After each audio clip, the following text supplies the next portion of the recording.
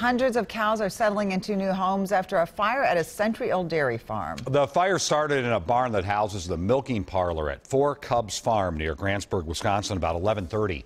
All 800 cows were in another barn and survived, but they had to be moved since they can no longer be milked there. As WCCO's Jennifer Mayerle reports, the community has rallied around the family.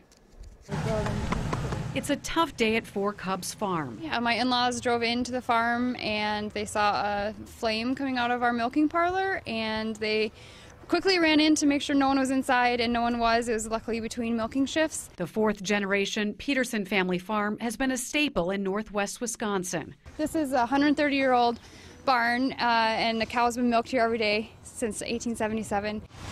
With little time to let the loss sink in, the Peterson family had to react. Employees milked the cows 3 times a day, and the herd was late for milking, feed, and water. Nikki put out an ask for help on social media. We had to find new homes for them, so we have about 5 farms within an hour and a half that took on our cows. So now we have trailers and trucks coming in left and right to take them. One by one, farmers drove trailers in to move the 800 cows, 10 by 10.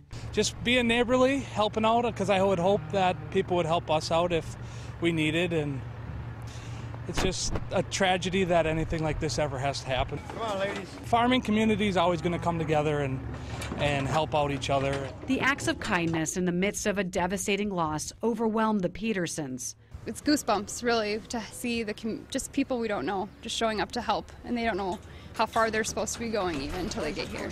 They may have lost their livelihood for now, but it has not broken their spirit.